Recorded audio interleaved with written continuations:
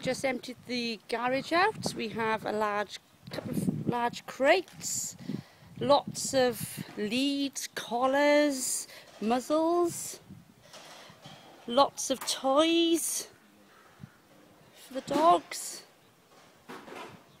lots of little jackets to keep them warm in the winter if needed.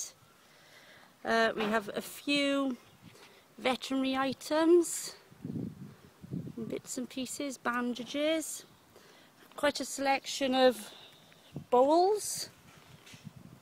We have some cat litter trays. We have some identity tags to say that the animals have been chipped. Large selection of dried biscuits and dog food. Lots of towels. A little cat bed. More blankets. And lots of warm stuff to keep them lovely and warm in the winter. A few items of cat food. And lots of animal treats.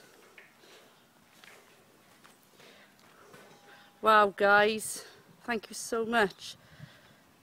Forgotten Paws will be extremely grateful for your help. Thank you.